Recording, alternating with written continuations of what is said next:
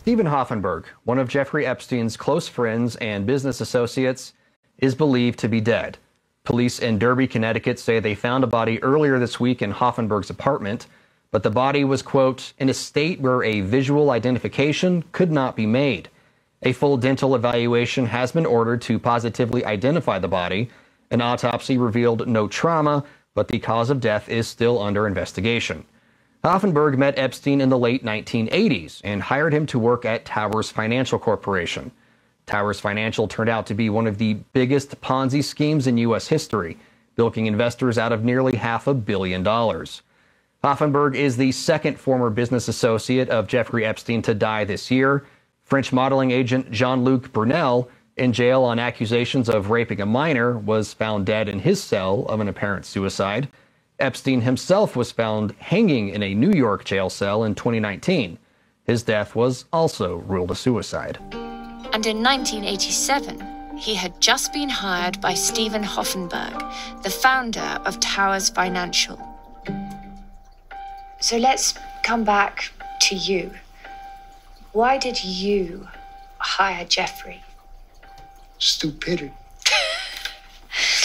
Okay, but now you have the benefit of hindsight, a lot of hindsight. But if you can put yourself in your shoes back then, back in 1987, what did a younger, more naive version of you see in him? Very deep-rooted greed and stupidity on my part to go near Jeffrey Epstein or this assortment of criminals.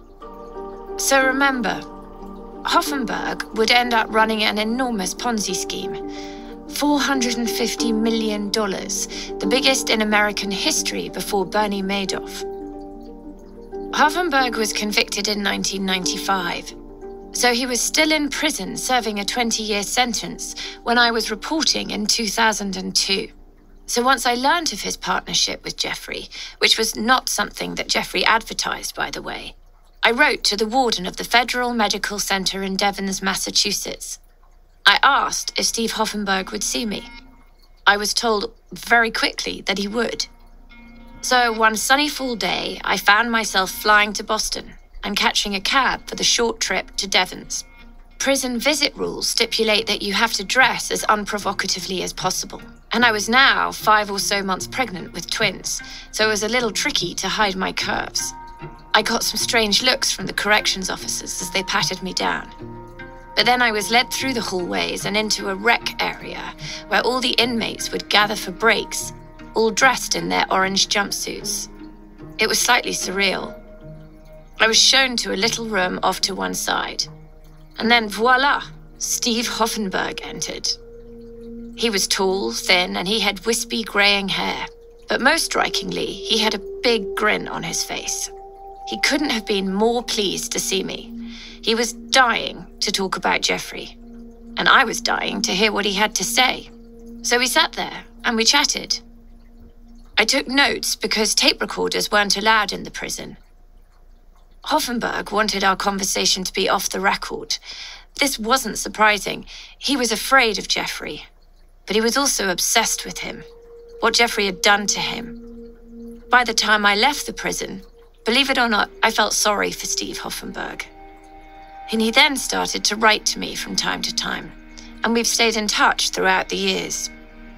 Now that Jeffrey's dead, though, Steve Hoffenberg will answer all of my questions on the record. To you, I mean, you were already in prison. Do you think he would have tried? What could he have done to you? I had a risk, a danger from all the transactions that I knew about pertaining to Jeffrey Epstein and his business. I'm Vicky Ward, and this is Chasing Ghislaine, Episode 6, Playing the Box.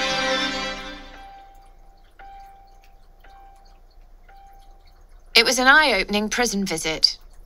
Hoffenberg took me through a whole chapter of Jeffrey's career that Jeffrey had most definitely wanted to keep quiet.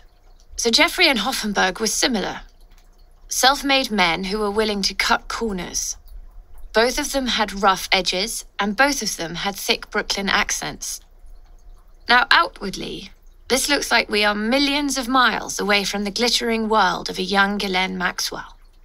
But it's relevant to her story because the money that Jeffrey could make off of Hoffenberg would form the first layer of serious wealth that would attract other rich people into his web. Critically, Ghislaine. According to Hoffenberg, he and Ghislaine never met, although Ghislaine most certainly knew about his existence. At least that's according to Hoffenberg and one other source.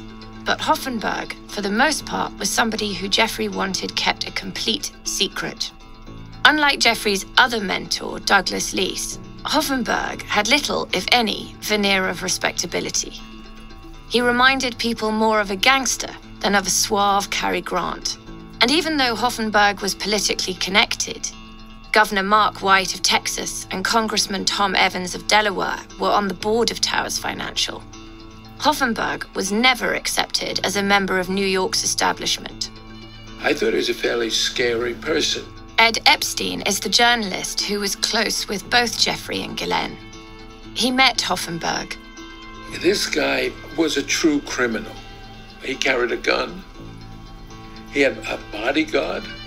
He was a large-scale character. And so he was sort of Jeffrey's first entry into the multi-million-dollar sphere. They must have looked like a bit of a strange couple, two Brooklyn-born outsiders on the fringe of high society. But Jeffrey planned to turn Towers Financial, which was chiefly a debt collector, into a financial powerhouse of funding money products around the world. And Jeffrey Epstein had a detailed plan, project to do that. And I was stupid enough to go along with this. Stupid enough, Hoffenberg says, because Jeffrey wanted to do this illegally. Separately, Jeffrey told Hoffenberg he wanted to use the network of rich people that he was building for his political influence campaign, also for his own financial gain. The idea was that he'd target those who he considered were, quote, not fastidious, and whom he could therefore rip off, and especially those who would not likely go to the authorities.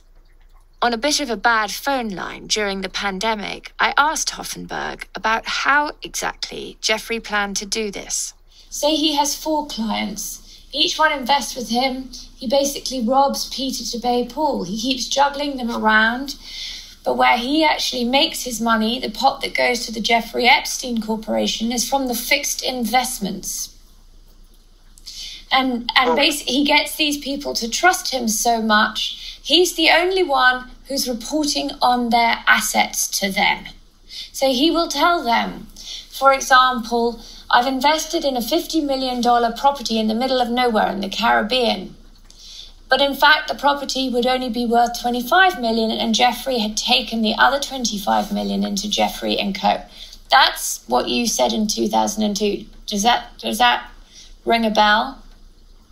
That's an example of a process that he would use.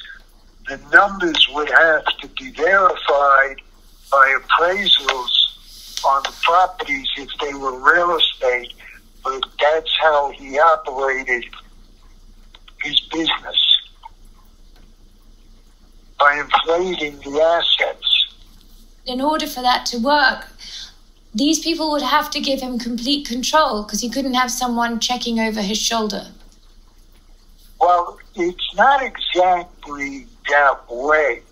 He had authority from these people as a manager to do transactions, not to put the money in his pocket. He had the authority to direct the bank to invest the client's monies into different transactions. Right. Why was he telling you this? Why were you going to help him? Well, he was always brainstorming with me as to his plans of making money.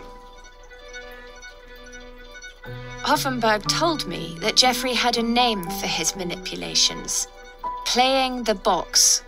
Now, essentially, this means locking down all four corners of the deal so that it's impossible for your deception to be exposed. A frequent tactic was to own his victims to the point that even if they discovered the fraud, there was absolutely nothing that they could do about it.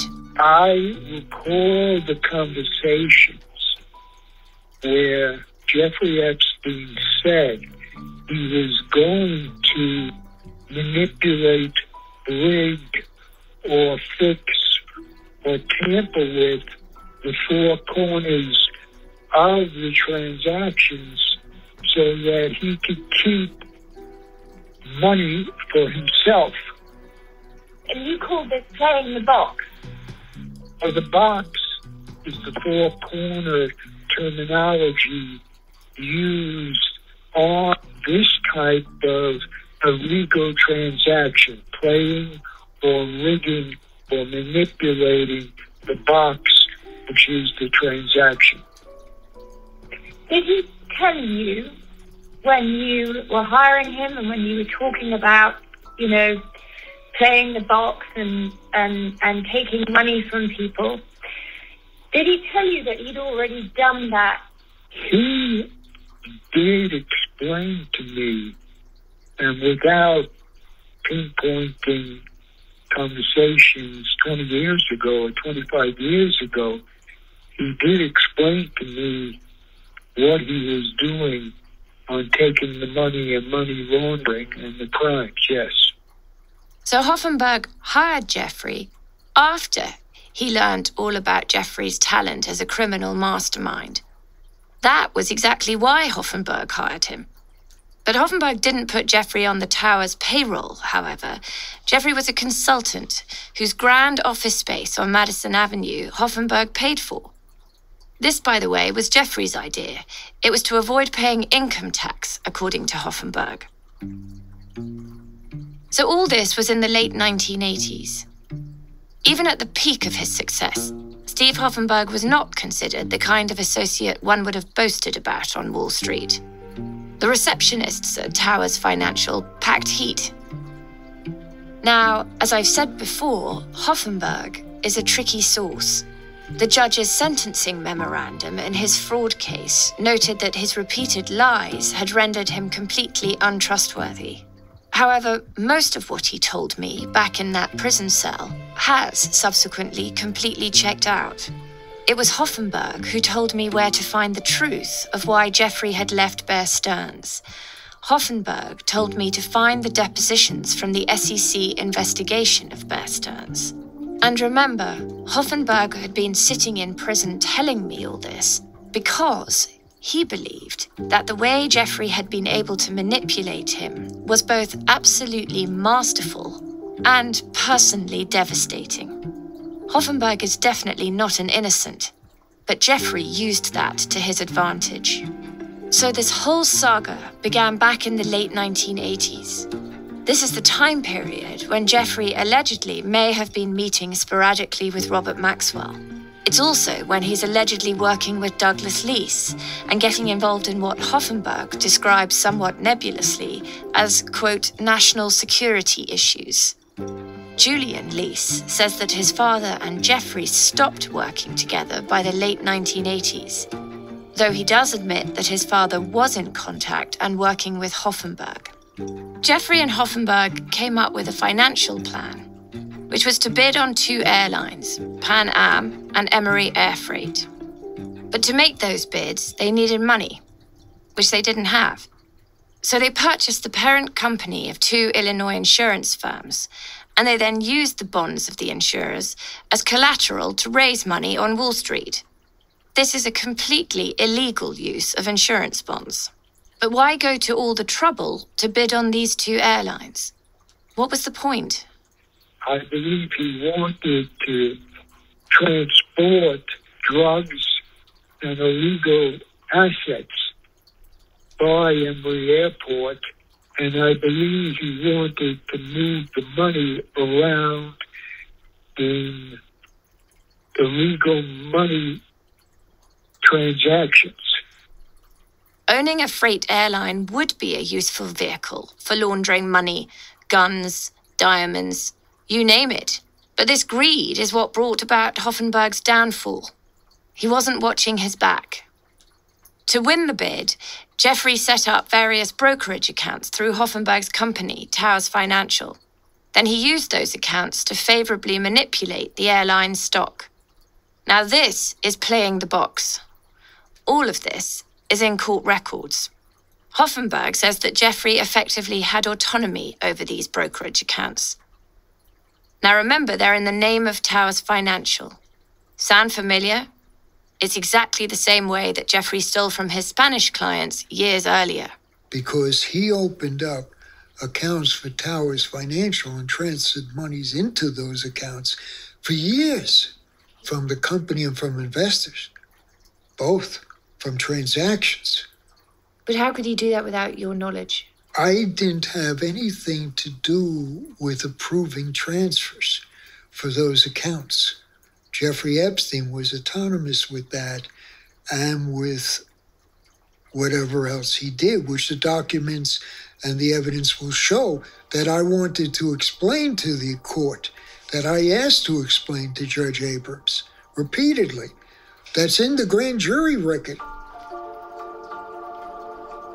The grand jury record that Hoffenberg is referring to is from 1993. As perhaps seems obvious now, Towers Financial was facing a number of criminal investigations from these, well, criminal activities. In his grand jury testimony, Hoffenberg described Jeffrey as both the mastermind behind the insurance bond scheme and also the, quote, technician of a stock manipulation scheme on Wall Street. Hoffenberg described his own role as hardly that of a supporting cast member. As Hoffenberg's legal troubles deepened, poof, Jeffrey was suddenly gone. His name never showed up again in the ongoing criminal investigations into Towers Financial. Prosecutors said that the company was running a $450 million Ponzi scheme, as well as the illegal scheme involving the Illinois insurance bonds.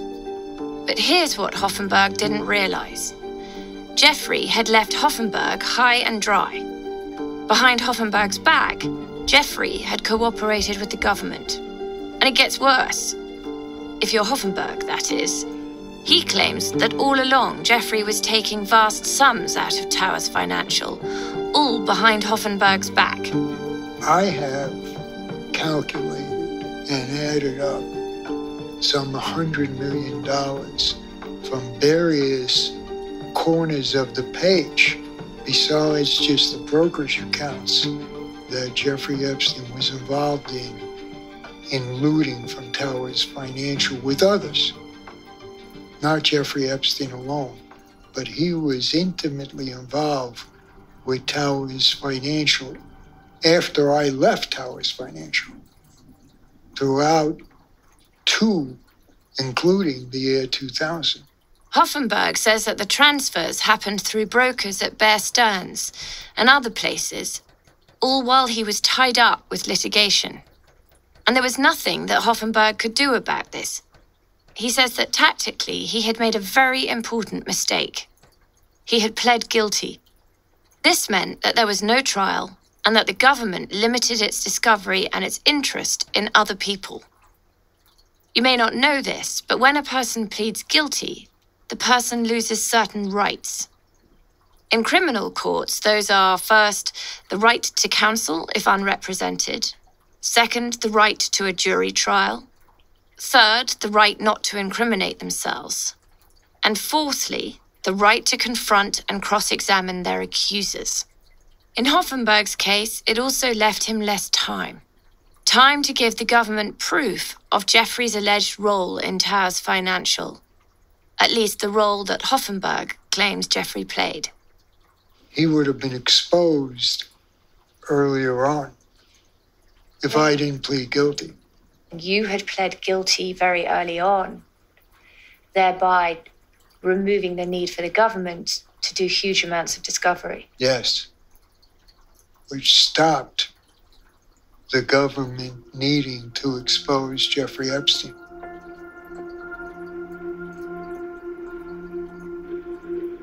In March 1993, Towers Financial filed for bankruptcy, and Hoffenberg would eventually be sent to jail for almost 20 years.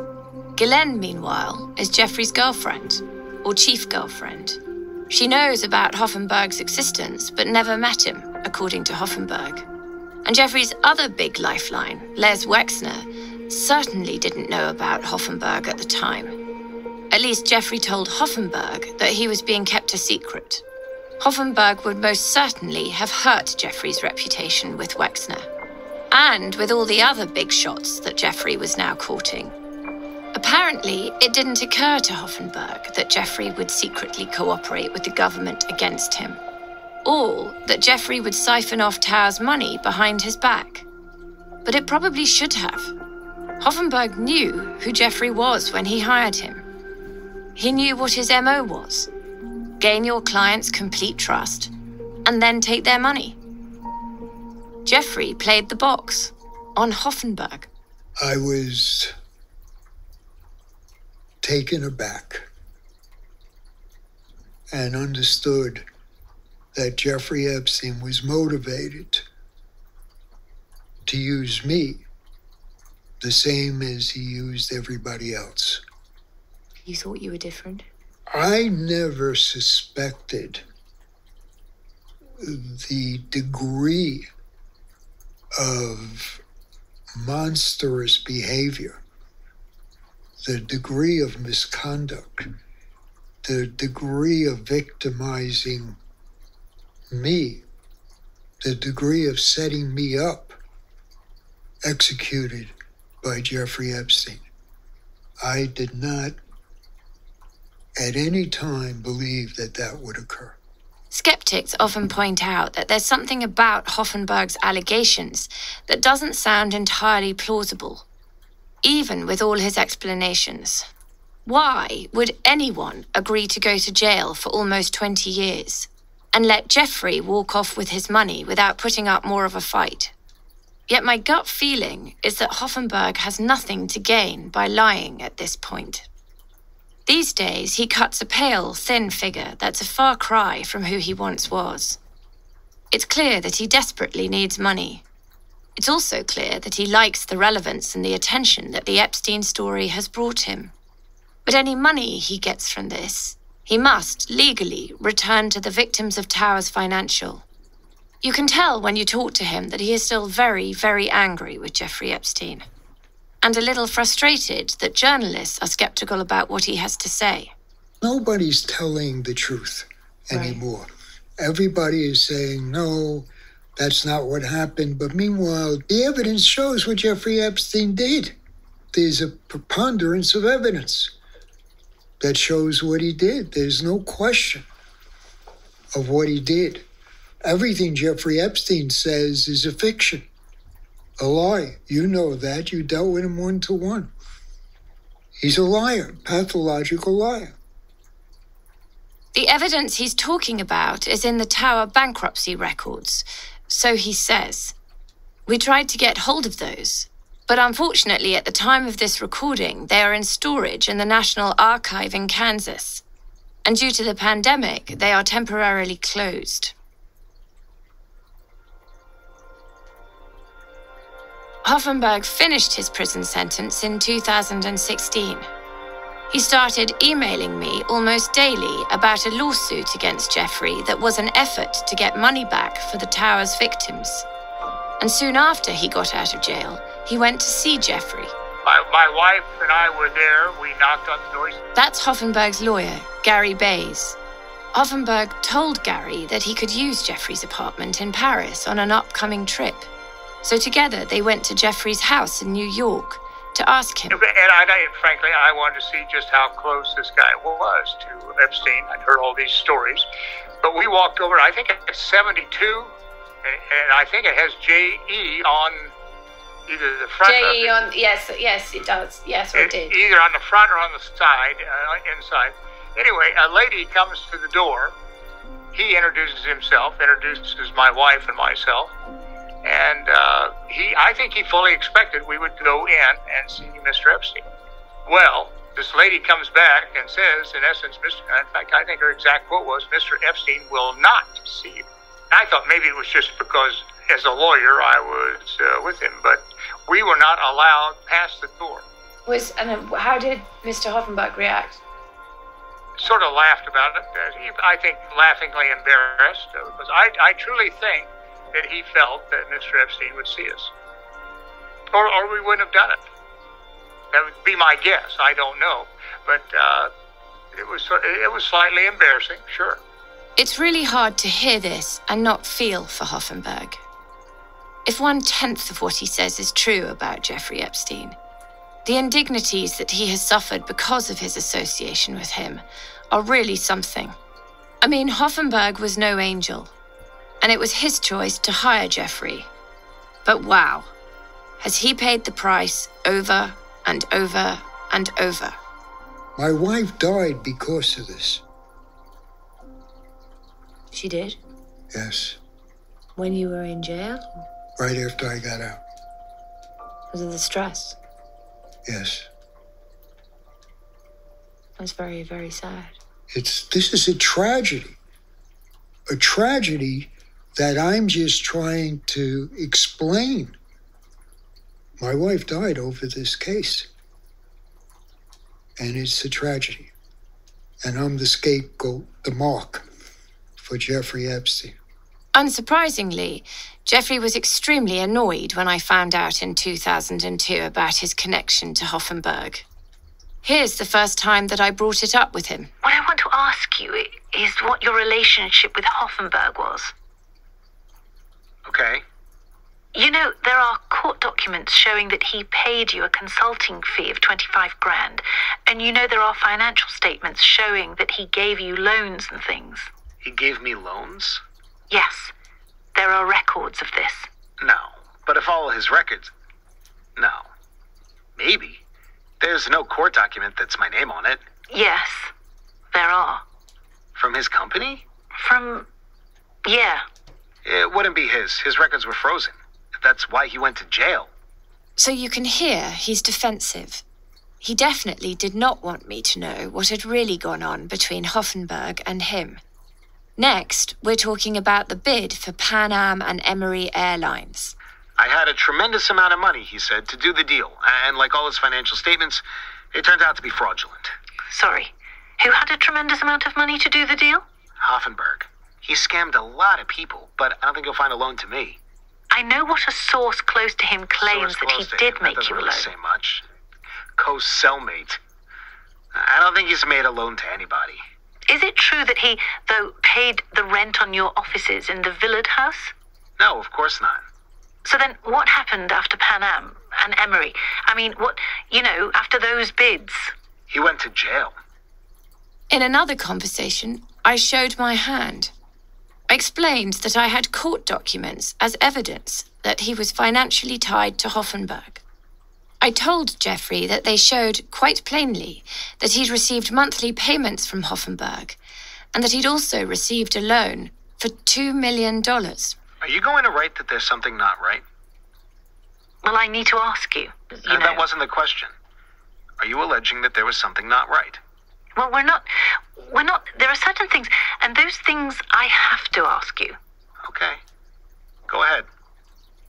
Now I had to ask Jeffrey about his involvement with some of the things that I knew Hoffenberg had done, and for which Hoffenberg sat in prison as we spoke.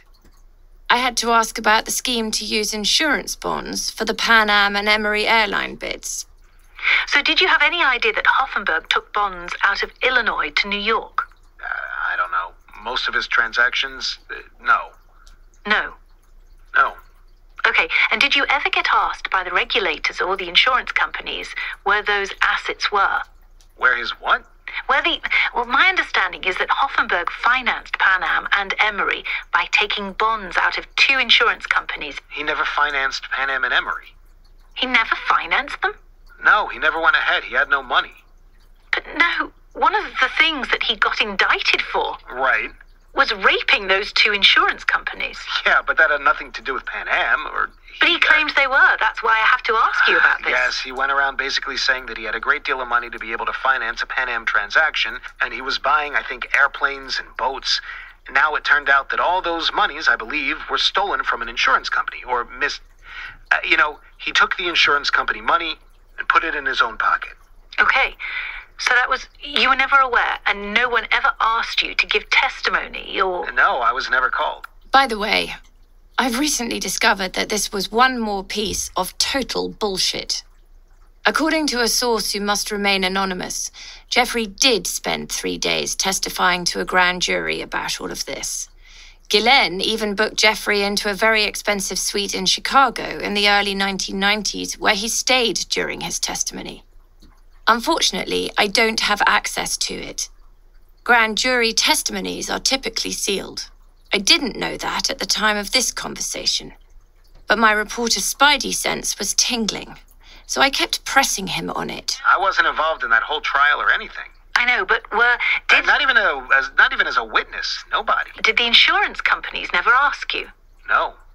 So you were never involved with a plan where the insurance companies purchased treasury bonds for $500,000 that looked like it was free and clear when in fact it was collateralized?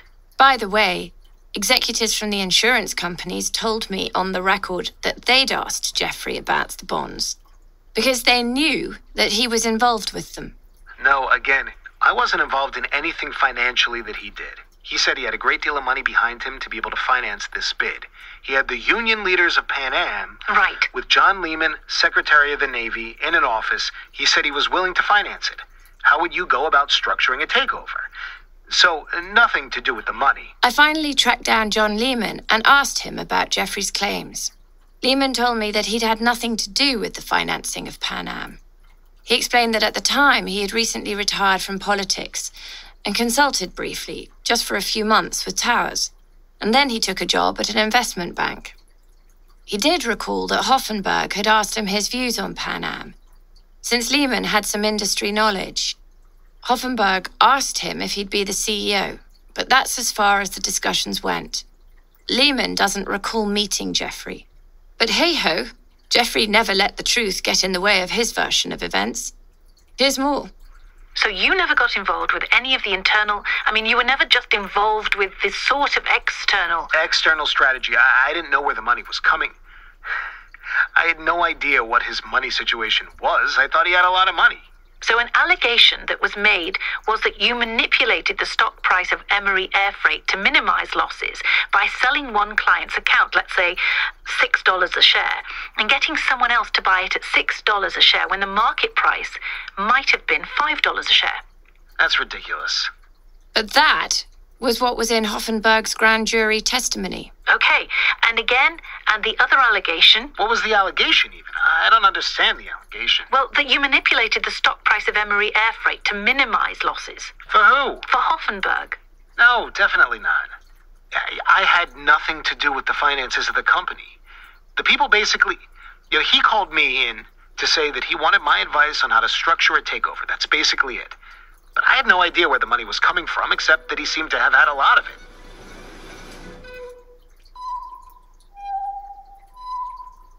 In fact, a source tells me that the genesis of the Pan Am bid came from Jeffrey, not Hoffenberg. That's because a close friend of Jeffrey's had fed him inside information on the struggling airline's increasingly dire performance. In another conversation, Jeffrey threatened to sue me personally over what I might write about his association with Hoffenberg. Remember, my conversations with Jeffrey were originally off the record, but we're releasing them now because of the public interest. Note how he also brings up the Farmer Sisters here. You put in whatever you want, and if I don't like it, I'll sue you guys. I'm not doing that. No way. Our off the record is really off the record. Okay. I wanted to be helped, even in terms of... because my mother's sick, I had to come back down here. I couldn't do photographs. I've been trying to be helpful by sending you guys some photographs. I understand. I don't want to be... I understand. But tell me, the farmer stuff? The stuff we talked about. How can I rebut it if you're not... Do you see what I'm saying? How can I rebut it if I'm not on the record? Do you want me to say a spokesperson for Jeffrey says...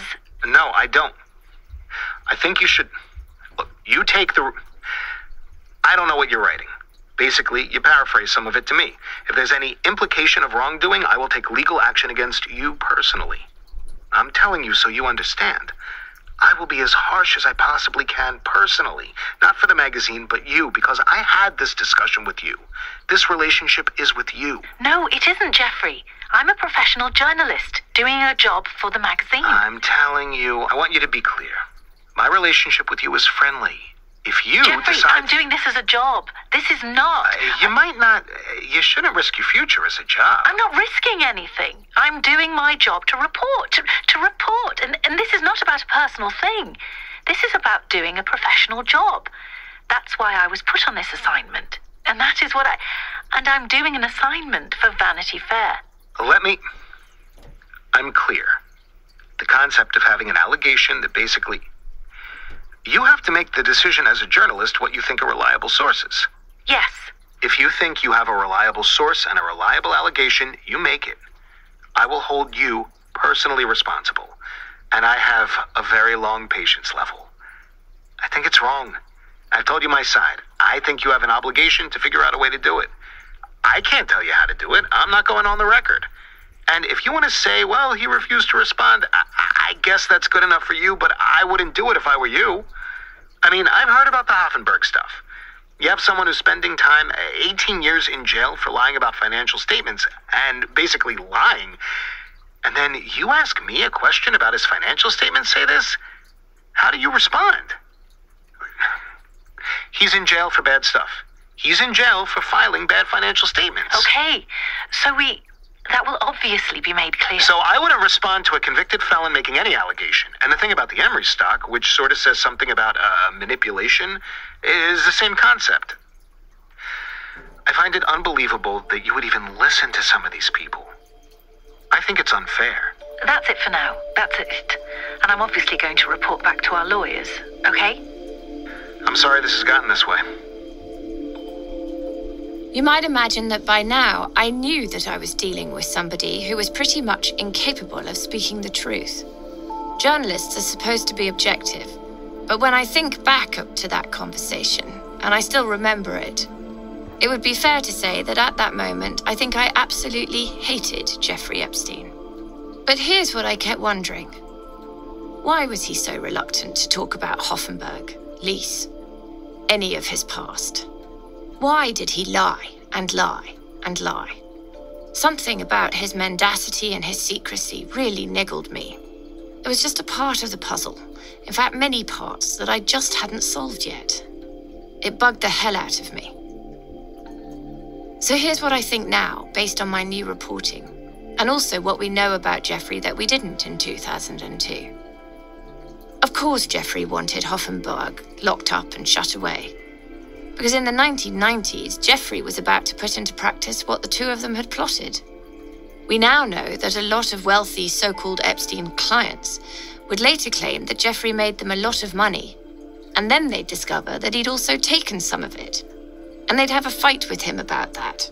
Hoffenberg wasn't just somebody who collaborated with Jeffrey's financial crimes.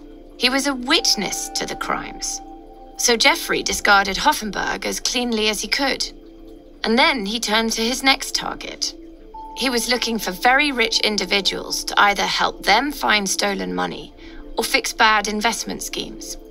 And he was going to take some of that money for himself. He was about to play the box. What he needed was somebody who would introduce him to billionaires. Well, we know now who that was. Ghislaine Maxwell. Hoffenberg says that Jeffrey told him that his relationship with Ghislaine was about much more than just romance. Did Jeffrey explain why he was attracted to Ghislaine? Yes. What was the answer? Jeffrey was impressed with Robert Maxwell's businesses and the size of Robert Maxwell's investments and the relationships that Robert Maxwell had around the world.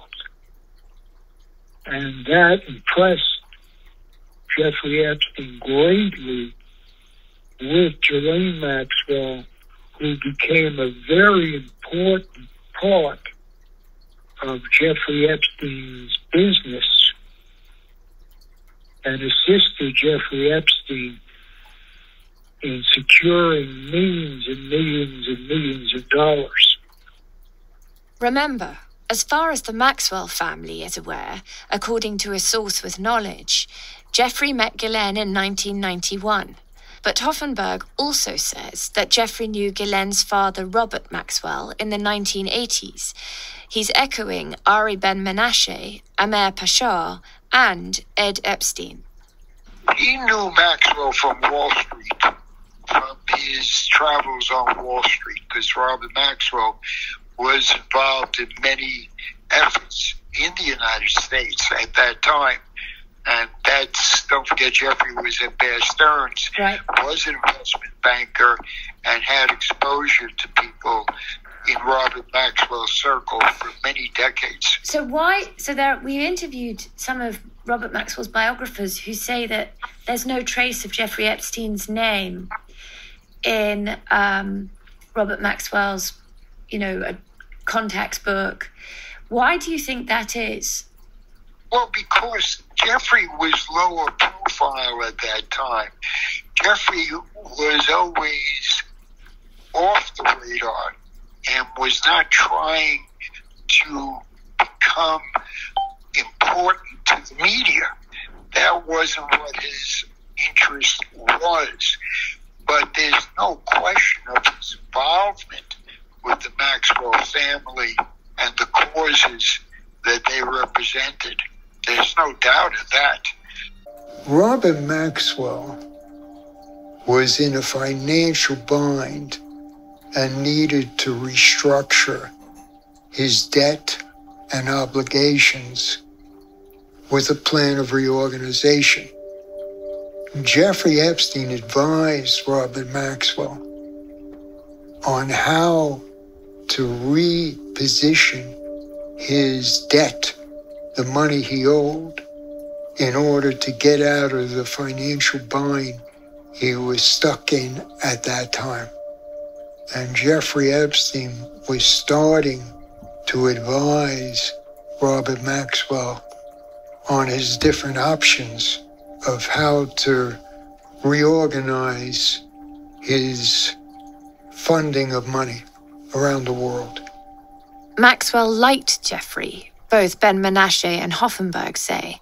And according to them, in the late 1980s, Maxwell introduced Jeffrey to some of his Israeli network. Now, Ben Menashe claims to have been present for this. I know that Robert Maxwell took him to Israel. Yes, I was there. So why did Robert Maxwell bring Jeffrey Epstein to Israel to recruit him? He didn't know what to do with him. He wanted to get him a job. In my view, it's just a guess. I don't have direct knowledge of it. He didn't want him working in his office or with him. He wanted to send him off somewhere else. Ben Menashe says that the Israelis were divided about whether Jeffrey should be used as some sort of intelligence asset. Personally, he was against it. He couldn't see the point of Jeffrey. He thought he was reckless, dangerous, bad for Israel's reputation. He just didn't want to have anything to do with him, but Maxwell took him to Israel, and another group of Israeli intelligence people picked him up exactly for the reasons that's why we didn't want to have anything to do with him. In other words, they picked him up because he was a con artist and a thief. Correct. So please, Jeffrey, I'm sorry for the words, but fuck the dog if he had to. And there was more. Jeffrey told Steve Hoffenberg that what the Israelis wanted was far more than just off-the-record arms dealing and money laundering. They wanted him to gain access to powerful Americans who could help Israel. They were aware that he might use any means necessary to gain leverage and information, including blackmail. Well, we come back to this allegation then of the influence campaign. they were trying to blackmail politicians, powerful people. Is that what you're talking about? That's only one component. Blackmail. Influence trading, information trading. Right. At the level we're discussing by these three men is very serious and dangerous. Ben Menashe claims that the pressure to exert an influence campaign in America intensified when Bill Clinton was to become president in 1993. According to Ben Menashe, the Israelis were extremely nervous that the US would turn pro-Palestinian. Victor Ostrovsky says he can't corroborate that, but... Looking for influence with the American president? Who isn't? Ostrovsky says that the Israelis often work with civilians to influence powerful people. There's a name for that today, which is called perception makers. Perception makers. Yeah, it's like you have a PR firm. Mm-hmm. It's like a PM firm. It's a perception maker, because what you say is, okay, if I tell you the Russians are bad, and I can bring things that made it happen, that that they're responsible for A, B, C, and D, I can create the perception, whether it's true or not, of something being real. Sources say that Maxwell was also interested in Jeffrey for something else besides Israel. Here's Amer Pasha. And Adnan told you that Robert Maxwell was really fond of Jeffrey? Yes. And Adnan told you that Robert Maxwell wanted his daughter to marry? Wanted him as the son-in-law. The achievement at the end of it is that I feel that my life, which I'm continuing to live to the full, and will do so until the day I die, I will have left the world a slightly better place by having lived in it and have influenced a few things in people in the right direction, rather as if it hadn't mattered whether I was born, lived, or died. Maxwell was given a hero's funeral in Jerusalem, where he's buried on the Mount of Olives. But within just days of his death, a shocking crime came to light. Here's Martin Dillon. Maxwell has stolen the pension funds of the Daily Mirror newspaper. Pension funds of 25,000 people. He was going down, and he was going down in a big way. Maxwell had stolen hundreds of millions of pounds from his own newspaper's pension fund, and the police knew about it. Victor Ostrovsky alleges that Maxwell had asked the Mossad for financial help. When they refused, things got ugly. Ostrovsky left the Mossad several years before this happened. He didn't understand that you do not threaten the Mossad. I mean, you can do a lot of other things, but do not threaten them, because they take that very seriously. So when a threat is made, it basically cuts all the history or good history that was there and valuable and whatever, and it's all gone through the window. So do you think Robert Maxwell was killed by the Mossad? I think so, yeah. So that's one possible theory as to why Maxwell may have been murdered. Here's Ari Ben Menashe. I believe that Robert Maxwell had to be gotten rid of because he was about to be arrested by the British police, and he would have had to go on trial and go through details that the Israelis and others did not want to be made public. It wasn't just his narcissism any longer. Martin Dillon, again. He was becoming very, very uncontrollable. And I think that Mossad knew that the end had come. And it's not as if Israel hasn't, in the past decided that someone has to go. Robert Maxwell was dead, but his estate was still on the hook for the missing funds. Two of his sons, Ian and Kevin, were charged with conspiring to help him. But after a year-long trial, Kevin and Ian were both acquitted. Tom Bauer says that at the start of the trial, he didn't think they had a hope of winning. But their defense was extraordinary. 82 bankers, accountants, and lawyers and fellow directors of the company, and each one of them was rigorously cross-examined and left the witness box demeaned and often discredited. The Maxwell family was stripped by the British government of all of their material assets. But did Robert Maxwell, with all of his international connections and cunning mindset, squirrel away money offshore? Both Martin Dillon and Tom Bauer think that that is exactly what happened. They say that Robert Maxwell had ensured that there was hidden money. Robert Maxwell was hiding money for many, many years. He had accounts in places like Liechtenstein. Yeah, and there's no doubt that some of the money that Robert stole was in the bank accounts, not only in Liechtenstein, but more importantly in the Cayman Islands and the Virgin Islands.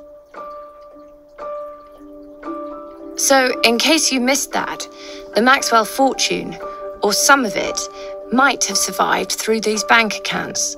But according to eyewitnesses, Ghislaine appeared at least to be without access to it. It was a drastic U-turn. The heiress, suddenly without money. The daughter, suddenly without her controlling father. Now, many of my sources thought that the Jeffrey-Ghislaine relationship was something that grew out of his kindness to her after her father died. But was there more to it? He was advising Maxwell on the moves with the pension money. So, it hadn't occurred to me when I first reported on Jeffrey that there may have been other reasons that Ghislaine turned to him. That, as Ari Ben-Menashe and Steve Hoffenberg suggest, she went to the man that her father had wanted her to be with. A man who was good at facilitating deals, at hiding money. A man who was friendly with senior Israeli government officials. The so-called Mr. Invisible. Jeffrey Epstein.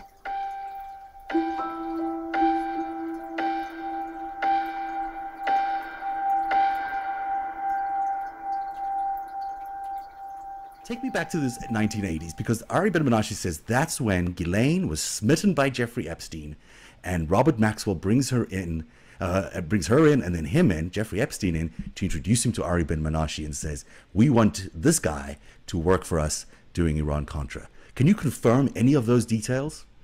I can help you understand the timeline and who participated with Jeffrey Epstein and how he became a spy and what he did when he became a spy. I can help you in all those areas because I was there. You were there?